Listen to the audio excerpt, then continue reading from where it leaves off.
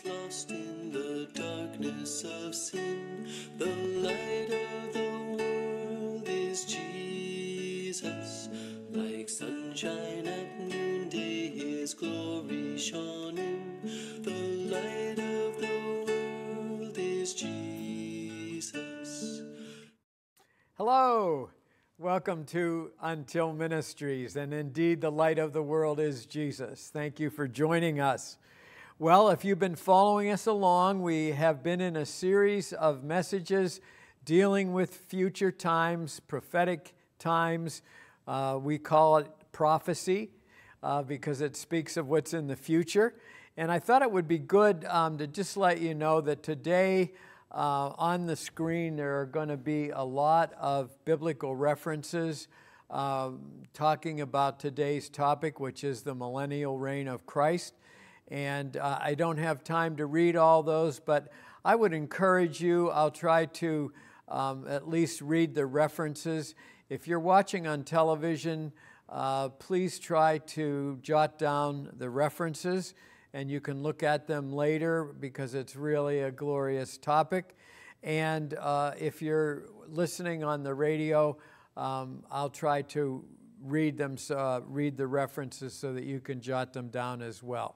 Well, let's start by reviewing the prophetic sequence. Remember, we started our series with a two-message sermon on the rapture of the church. That's the blessed hope. It's the next event in the prophetic sequence. Everything that is coming before that has been accomplished, and the rapture could happen at any day. And remember, that's when Jesus comes in the clouds, and those of us who are still alive when He comes, hopefully it'll be us, provided we have Christ in our heart, provided we're believers, we will be taken to be with Him. Rapture means to be caught up quickly, and we will be with Him forever and ever. At the same time, those believers who have gone before us will receive new glorious bodies. We will receive new glorious bodies on the way up if we're still here. Perfect bodies that aren't subject to disease or decay or sadness or pain of any kind. So that's the rapture of the church.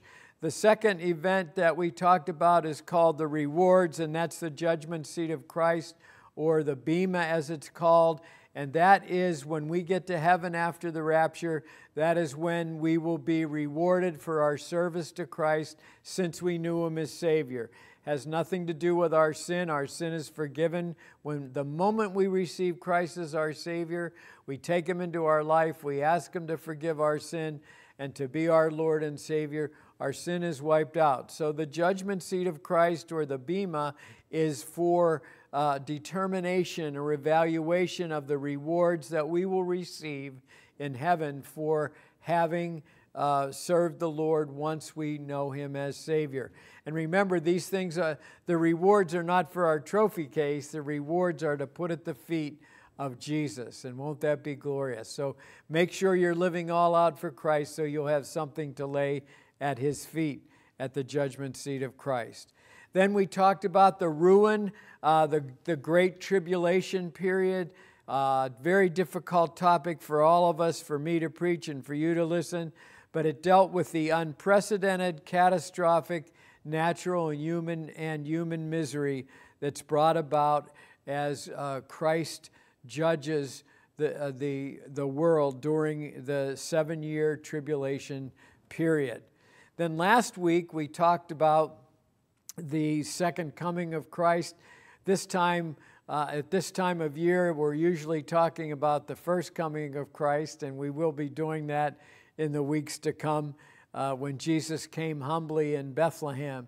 But at the second coming, which we talked about last time, Jesus comes in power and glory. This time He's not coming as the Lamb of God, He's coming as the Lion of Judah, and He will defeat the forces of the Antichrist, which have arisen during the tribulation period. And today we are talking about the next prophetic event, which is called the millennium, or the millennial reign of Jesus Christ. 1,000 years, coming from the term millennium, meaning 1,000 years. It's a 1,000-year period when after Jesus comes in his second coming. Remember, we talked about in his second coming, he doesn't come in the air like he did in the rapture. He comes in power and establishes his kingdom physically on the earth, reigning from Jerusalem, from Mount Zion in power and perfection. And during that 1,000 years, Satan is bound. He's locked up and he's sealed. He is inoperative. Now, people will still sin during that time, but Satan will be bound. And Jesus will rule and reign in perfection for 1,000 years, and anything that is wrong will be dealt with on the spot worldwide as Jesus rules the world. And that's what we're going to talk about today, is the millennium. Now, we want to look first at the need for the millennium, and it has several purposes. This 1,000-year period when Jesus Christ will rule and reign on this earth, and there'll be perfection for the first time since the initial creation. And so one of the needs for the millennium is to reward the people of God, and that is talking about the fact, we see this in Isaiah 40, Isaiah 40, verse 10, and we see in Colossians 3:24. And this will be when Jesus allows us as believers of all ages, to co-reign with him on the earth for the 1,000 years. So you may not have known it, but if you're a believer in Jesus, you've received him as your Savior, you will co-reign with Christ for 1,000 years. So the question I have for you right off the bat is, will you be there? Will you be there? Will you be ruling and reigning with Christ? And if you have received Christ as your Savior, there's been a time when you've asked him to come into your heart and forgive your sin, be your Lord and Savior, the answer is yes, you will be there. If you've never received Christ as Savior, no, you won't be there, and you will be judged. So the degree of, if we're ruling and reigning with Christ, the degree of authority that each of us have will be proportional to the faithfulness and the motivation of our heart as we serve the Lord on this earth. Now, a second reason for the millennium is to respond to the disciples' prayer. We usually call it the Lord's Prayer, but the Lord gave it to the disciples to pray. Matthew 6:10, where, as you all know, says, "Thy will be done on earth as it is in heaven." And that prayer will be fulfilled because God's will be done on earth as it is in heaven perfectly for 1,000 years as Jesus rules and reigns. And then it'll be that prayer that we've prayed so many times, perhaps not thinking about all the words, to have the will of God fill and rule the entire earth. That prayer is answered in the millennium, when Jesus is reigning with power and authority for that 1,000 years, and he will be sovereign. We want to look at Revelation 20 and I'm going to read the first 6 verses of Revelation 20 so that you know where the millennium is first mentioned. So it's Revelation 20, 1 through 6. Then I saw an angel coming down from heaven with the key to the bottomless pit and a heavy chain in his hand.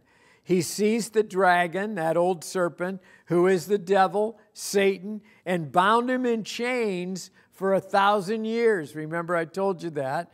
The angel threw him into the bottomless pit, where he then shut and locked, so Satan could not deceive the nations anymore until the 1,000 years were finished. We'll talk later about what happens after that. Afterward, he will be released for a little while. Then I saw thrones and people sitting on them, having been given the authority to judge.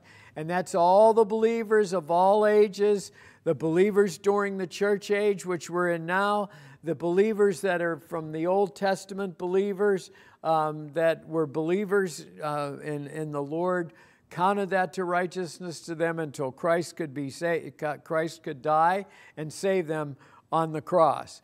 And so then there are those who will be saved during the tribulation period. We talked about that a couple weeks ago. All these will be given authority to judge. So if you know Christ as Savior, you'll be given authority to judge. And then it says, I saw the souls of those who had been beheaded for their testimony about Jesus and for proclaiming the word of God. This is the ones during the tribulation period. They had not worshipped the beast or his statue, nor accepted his mark on the foreheads or their hands. They all came to life again, and they reigned with Christ for 1,000 years. This is the first resurrection. The rest of the dead did not come back to life until the 1,000 years had ended. We'll talk about that later. Blessed and holy are those who share in the first resurrection. For them, the second death holds no power, but they will be priests of God and of Christ and will reign with him for 1,000 years. So again, that's Revelation 20, verses 1 through 6, and that's where we read about the millennial reign. But it's interesting that it's mentioned in the prophets such as Isaiah and Micah and Zechariah and others. You'll see those later on the screen. But we're talking about why there has to be this period, this millennial period. And the third reason is to redeem creation. Because remember that when Adam sinned in the Garden of Eden, God cursed the creation because of Adam's sin. And in the millennium, listen to this now, in the millennium, the thorns and the thistles and the sin and the death and the decay are all gone. All those unpleasant things, anything that's negative is all gone. And there's a restoration to the original beauty and glory and harmony and perfection that was before the fall. You can read about this in Genesis 3:17, and then in the New Testament, Romans 8:19 to 22 talks about how the creation must be redeemed. And then the last reason we'll talk about today that there's got to be a millennium is because man's depravity will be affirmed. Because remember, I'm telling you that everything, when Christ is ruling on this earth, everything is in perfection. Everything is in harmony. Anything that's done wrong is dealt with immediately. And yet, even though Christ is going to rule and show everyone that he is the only one who can bring peace to this earth, he's the only one who can make things perfect again, even after that 1,000 years, there will be people who still don't believe. Oh, they've had to act in compliance because Jesus is going to rule, and they'll have no choice. But when a push comes to shove and Satan is released at the end of the millennial reign, it turns out that there will be people that will show their true colors, and even though they've seen Jesus' perfection and his rule, they will still not believe. And this is called Satan's little season. We'll talk about that next time. But right after the millennium, there'll be one very short period of final rebellion for those who lived during that 1,000 years to show their true colors. Did you believe because, did you say you believed because you were forced to, or did you really love the Lord Jesus with all your heart, and that's why you followed him? And that final rebellion will incidentally be crushed, and Satan will be cast into the lake of fire forever and ever and never be allowed again. Well, let's talk about some positive things now. Let's talk about the nature of the millennium. And this, again, there's many scriptures that are going to come up on the screen, and I will try to read the references. The first is Isaiah 11, verses 2 through 5. We see that that's a description of the millennium, and I'm going to go through some of the things so you will see what the millennium will be like. First of all, it will be a time of peace. We see this in Micah 4, 2 and 3, and also in this passage in Isaiah 11. that it will be a time of peace. There will be no war. There will be no weapons of war. There will be no military weapons because they will be retooled for agricultural use. This is where the Bible talks about a phrase that you may have heard, where the swords are beaten into plowshares. You see that? The weapons are beaten into plowshares or instruments for agriculture. All disputes will be settled by the Lord quickly and with full justice. So there's no war, there's no weapons of war. Jesus will deal with any disputes or anything that's wrong or any sin quickly and with perfect justice. Perfect justice. There'll be peace in the animal kingdom as well, because the wolf will lie down with the lamb, the lion will lie down with the lamb, the calf will lie down with the lion, the leopard with the kid, and so on. There are many animal examples given. So it will be a time of peace, and I want you to remember that that's the only time that there's going to be peace on this earth. When the Prince of Peace is ruling for that 1,000 years, there will be peace, total peace on the earth without exception. And then it will not only be a time of peace, it will be a time of prosperity. Isaiah 35, 1 through 10 goes into tremendous detail. Again, I hope you jot this down, Isaiah 35, 1 to 10, because we don't have the time in our short program to read everything, but it will be a time of prosperity. And Isaiah tells us, now Isaiah, of course, was written approximately 700 to 800 years before Jesus came the first time, and now here's Isaiah who prophesied profusely about Jesus being born of a virgin, being born in Bethlehem, and so on when he came the first time. Now here's Isaiah prophesying about the second coming and the establishment of the millennial kingdom, Jesus ruling perfectly on this earth for 1,000 years. So it'll be a time of prosperity, Isaiah tells us. The desert will bloom like a rose and be very productive. The earth will be well watered. Physical healing will abound, and there'll be safety and security. Isn't that going to be wonderful? And remember, you and I, if we're believers, if we've received Christ as Savior, we're going to rule and reign with Him. So it'll be a time of peace, a time of prosperity. It'll be a time of purity.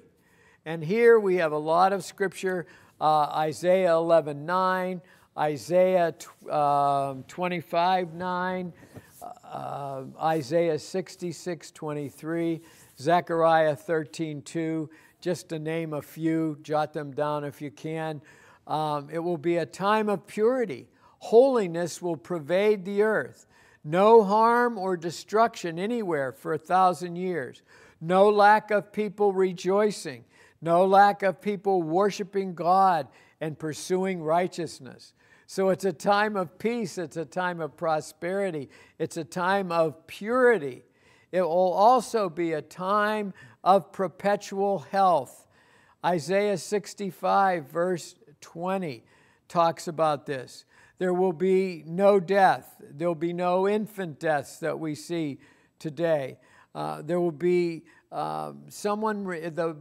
Isaiah tells us in this verse that someone who's 100 years old will be regarded as a child because there's perpetual health, there's perpetual life. There's no sickness, no disease, no infirmity, no birth defects, no retardation. Earth will be filled with a healthy human race. So it's a time for perpetual health.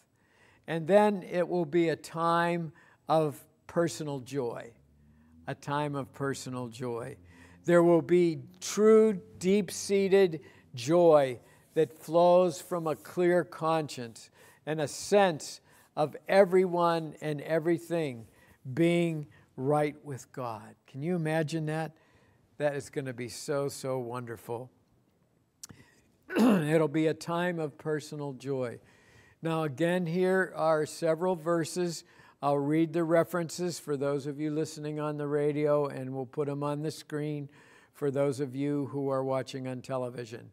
Isaiah 9, verses 3 and 4, Isaiah 12, verse 3, Isaiah 14, verses 7 and 8, Isaiah 25, verses 8 and 9, Isaiah 30, 29, and Isaiah 42, 1 through 12. All of these scriptures and many more tell us that during the millennium, there will be true, deep-seated joy that flows from a clear conscience and a sense of everyone and everything being right with God. And so, as I was mentioning earlier, most of the people that are in the millennium will truly love the Lord because they'll be in this glorious situation, and the benevolence and power and sovereignty of Jesus making everything right. And people will have the sense that everyone and everything is right with God because Jesus is ruling with such power and such authority and such righteousness. But as I mentioned, at the end of the millennium, when we have Satan's little season, and we'll talk about that in more depth later, but those who are just going through the motions, so to speak, will get one final chance to declare their faith, their true love of Christ. And if it's not there, then they are going to be severely judged. But at the moment, going through that 1,000 years, pain and agony and despair will be gone, and superficial happiness, which is the most many people can hope for now, superficial happiness will be replaced by true joy in the Lord. Oh, it'll be so wonderful. So again, let's just review those. The millennial reign will be a time of peace. It'll be a time of prosperity. It'll be a time of purity. It'll be time of perpetual health, and it will be a time of personal joy. Wow, what a menu, huh? And that's what will happen when Jesus is in charge and Jesus is ruling and reigning on this earth. Remember, when this happens, the Antichrist has already been defeated and confined to the lake of fire, and Satan is bound for those 1,000 years and then released very briefly so people can show their true colors. But what a wonderful, wonderful scene to have all these things: peace and prosperity, purity, perpetual health, and personal joy. Oh, that'll be so great. And I just hope that you're ready for it. So we want to close today with our necessary reaction to the teaching about the millennium. How should we react to the millennium? Well, the first thing is make sure that you're on the winning side. Make sure you're on the winning side, because guess what? In the end, we who have Christ in our lives, we who have committed our lives to Christ as our Savior, we win. We win, and we will be helping to rule and reign during the millennium. So the first thing is make sure you're on the winning side. Make sure you have asked Jesus Christ for forgiveness of your sin. Make sure that you believe that He is the Son of God who died on the cross for your sin and rose from the dead. If you believe that He's the Son of God, and you believe He died on the cross for your sin personally, and you believe He rose from the dead to give you new life, and you ask Him to forgive you and to come into your heart and take over your life, then you are going to be on the winning side. Not only are you going to have forgiveness of sin, not only are you going to have absolute positive assurance of eternal life in heaven, but you're also going to be ruling and reigning with Christ during this 1,000 years on the earth. And we'll talk about what's after that in the next couple messages. So my question to you is one that I pose very often on this program. Have you committed your life and heart to Christ? Have you made Him Lord of your life? Have you received Him and asked for His forgiveness? Have you made him your Lord and Savior? Oh, I sure hope so. That because if you have, you will have, as I said, forgiveness of sins, guaranteed eternal life, and the opportunity to rule and reign with Christ for 1,000 years on this earth. So, on the other hand, if you already have received Christ as Savior, we need to make sure that we're living for him. We need to make sure that he's the most important person in our lives, that faith in him is the most important thing. It's what makes us tick. Are we living all out for Christ? Are we giving freely of our time and our talent and our treasure for Christ? Are we ministering for him? Are we serving him? Is he on our mind all the time? Are we communing with him? Are we walking in his presence day by day? Can people look at our lives and hear what we say with our lips? And even with our thoughts, are our thoughts committed to Christ? Can they see Christ living out of our lives? That's what it's all about. If you're a Christian, Christ should be shining out of your life. So people that see you and interact with you can say, wow, that person is different. That person must belong to Jesus. So make sure you're living all out for him. Because as I mentioned earlier in the program, your position of ruling with Christ during the millennium will be based on your faithful service, including your motives. Remember, when we talk the judgment seat of Christ, he peels away the motives. So if we do the right thing for the wrong reason, Jesus exposes it. And that's a loss of reward, not a loss of your salvation, but a loss of your reward. So your position, your degree of authority, ruling and reigning with Christ in the millennium, is based on your faithful service, including your motives.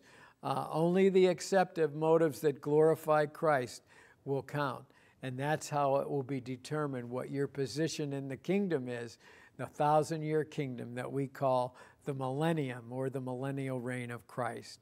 So the last thing is, again, our reaction to the millennium. Make sure you're on the winning side. Make sure you have him as your Savior. If you do have him as your Savior, make sure you're living all out for him. Make sure you're living a Christian life with the pedal to the metal to glorify Jesus. And the third thing is, make sure you're sharing it with others. Let others know that Jesus is coming again. Let others know that Jesus is going to establish his kingdom. Let others know that if they receive Christ, they'll be taken in the rapture, and then they'll be with the Lord forever and ever, including his reign on the earth for 1,000 years. Make sure you share the way of salvation with your friends, your neighbors, your co-workers, your colleagues, your schoolmates, whoever it happens to be. Share with everybody the truth of Christ and his salvation, the free gift of forgiveness and eternal life.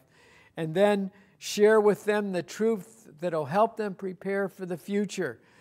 Share with them the truth that will help them prepare for the rapture and how to be prepared, and be there so that you won't be ashamed when Jesus comes for you. God bless you. Thanks for listening. The light of the world is Jesus. The Lamb is the light in the city of gold. The light of the world is Jesus. Oh yes, come to the light, 'tis shining for thee. Sweetly the light has dawned upon me. Once I was blind, but now I can see. The light of the world is Jesus.